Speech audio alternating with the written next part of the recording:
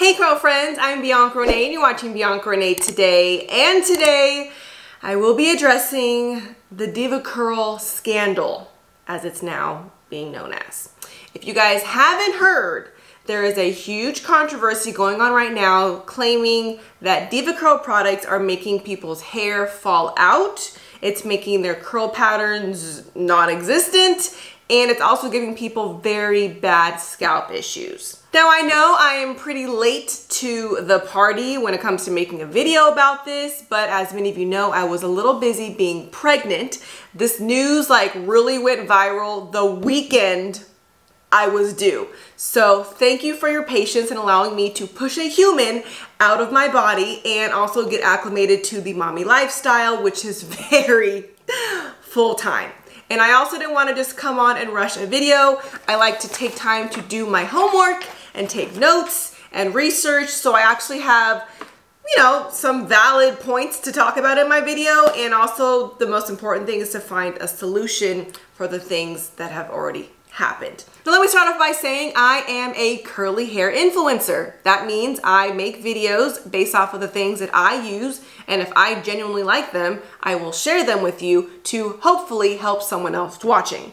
That's pretty much all there is to it. If I like something, I am happy to let you guys know so that you could have the same results that I do. I am not a certified stylist, I am not a scientist, and I don't work for DevaCurl. But I am someone that was an avid DevaCurl product user, and I was a DevaCurl brand ambassador, and I am someone that actually cares about the health of your hair. So there's that. So if you automatically are not going to respect my opinion because I'm not one of those things, feel free to go watch those videos instead of commenting being mad that I'm not one of those things when I just told you that I'm not. Okay, let's begin. So I'm going to give you my opinion, but I'm also going to tell you all the other theories from other people, including the YouTube doctors, the YouTube stylists, and the victims that have been affected, and some other information from my personal curly influencer friends. So it wasn't until I talked to some of my very close influencer curl friends that I really started to believe all this was going on. And one of the first people I talked to was actually Hi Felicia. As you guys know, Hi Felicia is one of the top, if not the top, DevaCurl brand ambassadors. She used their products religiously way before even being a curly hair influencer, I think, was a thing. Just completely loyal to the brand. And when I talked to her, she was telling me she was having some serious issues with her hair and her scalp. And even she, like many of the other people in that Facebook group, thought she was just crazy or alone or was doing something wrong. Now, if you know Hi Felicia, you know that she is so adequate with her curly hair routine. She does all the things I know I should be doing, but I'm too lazy to do them. She has her oil concoctions and she mixes her deep conditioners. She puts so much energy and effort into her hair. So I know confidently that this is not a human error, because this is someone who definitely knows how to take care of her hair, so much so that she's actually in school now to become a licensed hairstylist, learning the science behind everything. So I completely trust her when she says that something isn't right. And this isn't just because she doesn't clarify her hair well enough or because she used DevaCurl for too long. No.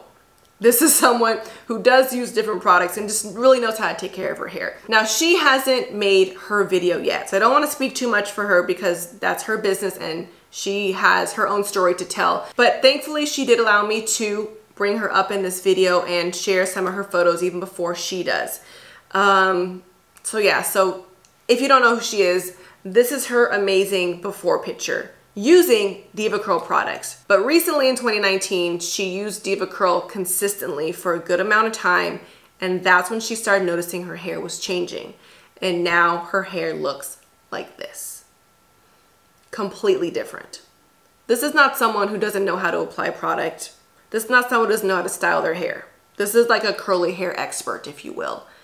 And she's having these issues. So if she thinks that this could possibly be DevaCurl, that's a huge deal for influencers, it's more than just throwing away a couple bottles for us. This is now ruining a relationship with a brand that we have such a strong connection to. And Felicia definitely does, which I know she's gonna share with you in her own video. So when I saw those photos, that's when I was like, okay, I'm a believer, something's up. Coincidentally, I think maybe a week later, I got an email from DevaCurl, and they were asking me to do another brand deal. They wanted, an Instagram picture, YouTube video using some of their products. This was some bad timing for them to write me because that wasn't about to happen. So I will read you my email to them, which was on January 29th. I said, thank you for your offer, but I am on maternity leave right now, so I'm not making any beauty content at the moment, which was true. But regardless, to be completely honest, I would be uncomfortable promoting DevaCurl due to the controversy going around. I haven't released a statement about anything yet because I want to get a better understanding as to why the hair loss problem is happening first. Because of my strong involvement in the curly hair community and my past relationship with Deva, it is my responsibility to make people aware of these concerns. If you have some more insight to share, I'd love to hear why this is happening and your plan to fix the issue moving forward.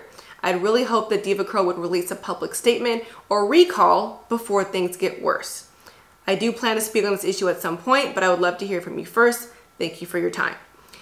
So this was January 29th. Then they basically followed up saying that they wanted to hop on a call to discuss everything. But then my good friend, CurlFriend Aisha, posted her now viral video talking about the DevaCurl drama on January 31st. I didn't even know she was having issues like this. I knew we both kind of felt some type of way about DevaCurl because we both just weren't really hearing from them anymore, but I didn't know that she was going through all of these severe issues with her hair. And she posted this video literally 2 days after I just talked to DevaCurl about the issue. And then that's when everything blew up. But that was January 31st. My due date for my baby was February 1st. So it just literally couldn't have been, a worse time for me personally to where I couldn't drop everything to make a video like I usually would. So now this is 2 of my really good friends with honestly some of the most perfect curls you have ever seen. And now they both are suffering from hair loss and just a ruined curl pattern. I really do believe that something is up with the products. One of the main products that I saw mentioned in the Facebook group was the DevaCurl No Poo, the original and the Decadence, as well as their conditioner. So it looks like they're cleansers, but I really think the No Poo is probably like the biggest possible culprit here. So stylists believe that it's because people aren't shampooing their hair like they should. If a No Poo isn't doing a good job at clarifying your scalp, therefore you're getting a lot of product buildup on your scalp, which could then, close everything off, and then it's gonna stop hair growth and can eventually lead to hair loss. Okay, it is possible. Now, I would say you're to blame if you're bleaching your hair, you're changing the color every month, you're straightening it all the time. Then I'd be like, well, you asked for it, honey. But I really can't blame someone for spending the extra dollar to purchase one of the top curly hair products and then consistently using it. How is that a problem? You bought a product that is claiming to clean your scalp and you paid a lot of money for it. I don't think that's something that you should be, punished for. Some people are saying it's because you are only using DevaCurl products and you shouldn't be only using one thing for too long. Okay, I kind of get that as well. I think more that way with my skincare, for example. If I use a skincare line for too long, I think eventually my skin just gets used to it and then I start breaking out again and it's just like over it and it's not effective anymore. If you're using only DevaCurl products, I think if anything, your hair might just not look as good as it used to. Maybe it's not reacting the way it used to. Maybe your hair is just over it. But it shouldn't be falling out. It shouldn't be changing your curl pattern. If that was the case, every hair product would have an issue at some point because people are loyal. So now let's talk about a more scientific approach. There's some things that I like, there's some things that I don't. One of them is when I look at my old products, ingredients compared to my new products, there was a slight difference in the original no poo. One of the ingredients that I found was this ingredient right here. I'm not even gonna try to pronounce it because I'm gonna pronounce it wrong. But it is a formaldehyde releasing preservative. Preservative is what gives it a longer shelf life. But formaldehyde in high heat can then change up the formula and then act like a relaxer. You mean to tell me it's possible that we were putting a relaxer on our curly hair, like the enemy of curly hair? That's bad. That's really bad. So some people think that, once again, these are not confirmed. These are just the theories right now because nothing is really confirmed yet. But some people think that these products might be stored in non-ventilated warehouses or something where it's too hot, and that's why it's affecting the product later after it leaves the lab. Like it's already packaged and ready to go. So by the time you buy it, you just bought yourself a $32 bottle of relaxer. Another thing about the ingredients that I think is pretty interesting is, well, one, DevaCurl has been bought by a larger company. They've been sold and bought, I think, at least 3 times. The most recent time was in 2019. So when you think about a larger company buying a smaller company and you're outsourcing to maybe create more product in a higher volume, there could be some discrepancy within the ingredients now. Now, DevaCurl did release a statement saying that their ingredients haven't changed. But here's the thing. For example, let's say you buy an apple from the 99-cent store, and then someone else buys an apple from Whole Foods. It's very possible that the Whole Foods apple is a better, healthier, non-chemically polluted apple versus the one that you got from the 99-cent store. But at the end of the day, when you make your apple pie, your ingredient says apple. But we don't know where that apple actually came from. So that is where the FDA comes in. And my friend, and also curly hair influencer, Penny Tovar, did a whole video on this topic as well. And she really broke down how the FDA doesn't regulate the cosmetic industry as it should. So it could be possible that they are getting their ingredients now from a different supplier, which is now affecting the formula overall. Could be possible. FDA doesn't regulate it. DevaCurl is not going to regulate it. How in the world is a consumer supposed to really know what's going on? This isn't just for hair products. This is for makeup, all cosmetics. And one of the last theories that I saw that could be possible is that it could be a bad batch. And that's why it only is affecting some people, but not all. Or maybe people are buying the DevaCurl products from unauthorized retailers. This was always a thing even beforehand where some people were buying DevaCurl products at like Walmart, CVS, Walgreens, random places where they weren't supposed to be sold, and apparently it was fake product. Could be possible. But here's the issue with that. Some of my very close influencer friends have had issues, and I know for a fact that they were not buying these DevaCurl products from CVS, Walgreens, or anywhere because they were actually being sent products straight from DevaCurl. Like, couldn't get more pure than that. So that kind of rules out that notion as well. And the last theory that is very commonly being spoken about is that it's not a DevaCurl product. Hair loss has definitely happened way before now. Like, this isn't a new thing. So it could be your age. It could be postpartum. It could be menopause. It could be you are allergic to the products. It could be a health issue that you may have. And honestly, when I first heard about this, that's what I chucked it up to. I didn't know what was going on, and I just thought that it's very possible that this person might have a particular allergic reaction or health issue that they're going through. And that was my first initial reaction. But I will say that out of the 50,000 people in the Facebook group, do I think every single person is having issues solely because of DevaCurl? No. Could they have had issues and DevaCurl made it worse? Yes.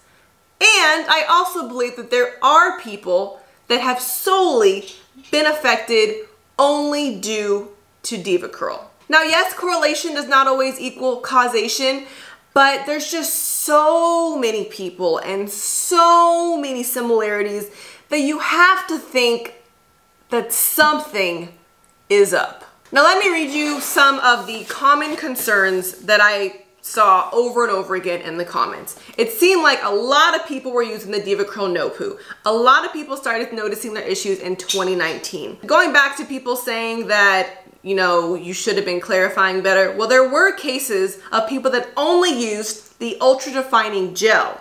They didn't even use the shampoo. So what are you gonna say about that? So that was interesting, and some people even use the styling cream. I did read styling cream. I didn't see super cream. Maybe I didn't read every single comment, but styler wise, it looks like the ultra defining gel and maybe the styling cream were the two most commonly used products that possibly had an issue. People are claiming that it happened immediately after one use. After just 2 months of use, they noticed a difference in their hair. A lot of people are getting migraines. So now this is going past hair and past scalp, and is affecting some people with severe migraines. Their ears are ringing, huge dry red itchy patches, flaking, rashes. Yeah, like people are going to the dermatologist, and the dermatologist is like, I don't know. And some people are even going to neurologists now. Like it's getting that bad. And the interesting part about that is, of course, you could have all these issues without ever touching a DevaCurl bottle. But a lot of these people claim that they were perfectly fine before. It happened while using the DevaCurl products. And fortunately, there are some people that stopped using DevaCurl products, and now their migraines and flakiness and headaches and rashes, all that is now gone. Interesting.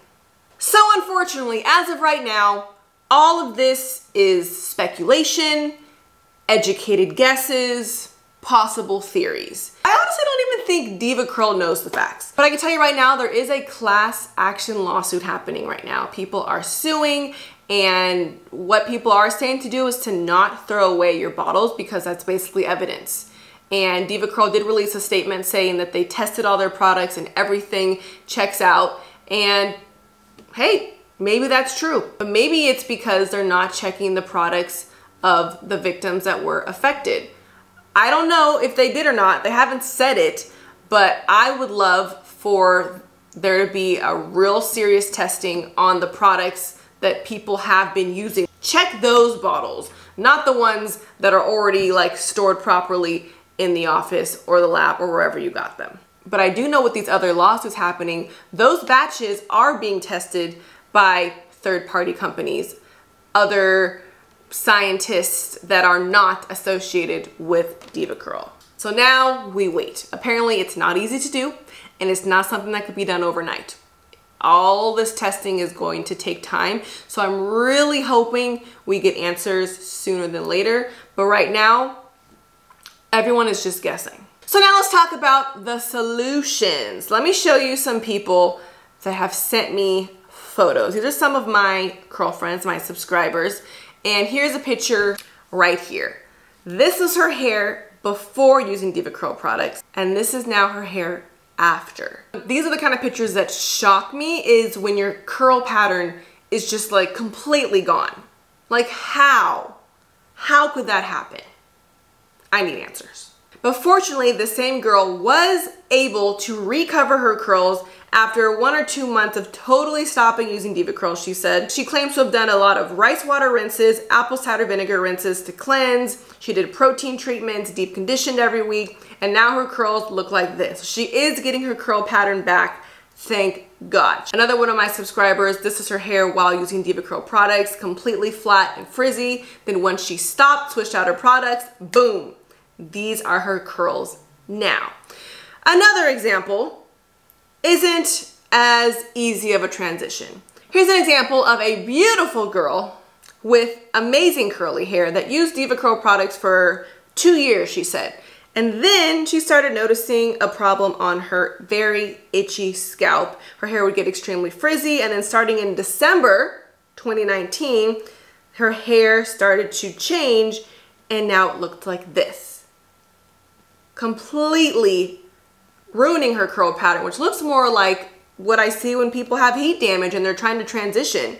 But this is like an opposite backwards transition that just doesn't make any sense. But she said she just didn't have the patience to try to recover it, so she just did a big chop.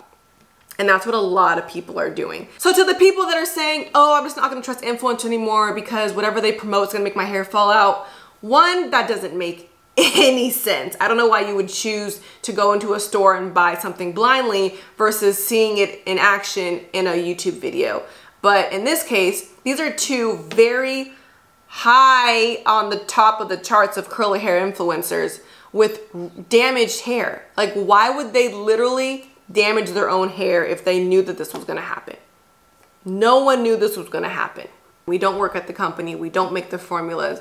We just knew that we loved it at some point, and we were happy to share it with you guys because it worked for us. Therefore, we wanted it to work for you. So now that we know that it's not working for us anymore, I think it's also our responsibility to let you know that it's no longer working and there are risks. And that's why I'm making this video. So if there is something going on, that you don't risk your curls. Whew, that was a lot. I have no idea how long this video is going to be, but if it's long, thank you for watching until the end. But the last thing that I want to say, which is probably the most frustrating part of this whole thing, is that I created my channel to help people with curly hair. Everything that I recommend is because I personally used it and have seen amazing results from it. And I work really hard to convince many of you to attempt to love your hair, to stop straightening it, and to just enjoy your natural hair. And I know how hard it is for you guys to do my challenges, my no heat challenge, my deep conditioning challenge every week. It's tough. So for me to know that you put in all that effort to get your curls to where they are, and you said, hey, I'm gonna save up and I'm gonna spend extra money on this high-end curly hair product because that's how dedicated I am to my hair, only for it to literally backfire and make it almost worse than your before photos, for this to make your hair look like you still straightened it, like you don't deep condition ever. That is what like literally kills me, because I know how hard you worked to get your curls back, and for you to lose it all is just, it's extremely frustrating. If I hear any more information, you guys will be the first to know. Make sure you follow me on Instagram. I'm much quicker to post things on my story than I am here on YouTube. But if I have any vital information about this case, I will make sure to update you. In the meantime, this year I did choose to do a hair growth challenge. So if we need to get your curls to grow back after you big chop them, that's what we're gonna do. If you need me to find other products that you guys can use, you guys know that I review products every week and I do care about the ingredients. So let's just try to stay positive. Thank you guys for watching this video. I hope you guys learned a thing or two, maybe gained some perspective on how things are really going down. If so, give me a thumbs up. You also can follow me on Instagram at Ms. BiancaRenee, where you will get the quickest updates about this whole DevaCurl thing. And yeah, I'll see you guys in my next video. Thanks for watching BiancaRenee Today.